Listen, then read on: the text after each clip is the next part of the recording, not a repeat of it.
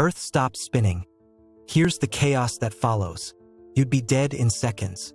One morning, the Earth abruptly stops spinning, while everything on it continues moving eastward at over 1,000 miles per hour. The momentum launches anything not secured into a chaotic wave of destruction. Imagine riding a merry-go-round that instantly stops, but you keep moving forward.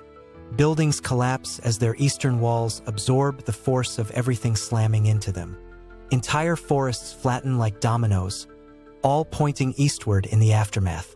Oceans surge from their basins, creating tsunamis that devastate coastal regions worldwide. The atmosphere itself becomes a deadly force, with winds exceeding hurricane strength many times over.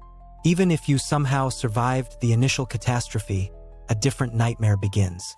With rotation stopped, Earth's day-night cycle transforms.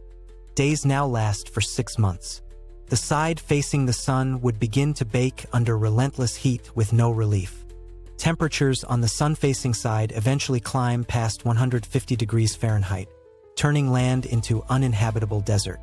Water would evaporate from oceans, creating thick cloud cover and violent storms along the day-night boundary. Meanwhile, the dark side plunges into a deep freeze with temperatures dropping below -100 degrees. Oceans on the night side freeze solid, creating new continents of ice. Plants die worldwide, unable to survive either the endless scorching day or the perpetual freezing night. Earth's magnetic field, generated by its spinning core, would eventually weaken and collapse. Without the magnetic field's protection, deadly cosmic radiation would bombard the planet's surface.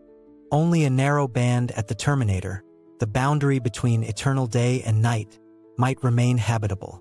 This twilight zone would experience a constant sunset or sunrise as the Earth orbits the sun. Life would be forced to adapt to this narrow band that slowly circles the planet over the course of a year.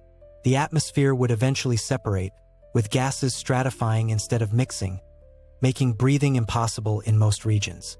Civilization as we know it would collapse, with survivors forced into a nomadic existence following the habitable twilight zone. The Earth itself would be unrecognizable, half-burned, half-frozen, and hospitable only along a thin, moving line. And all of this destruction would begin in just seconds, the moment our planet's spin suddenly stops.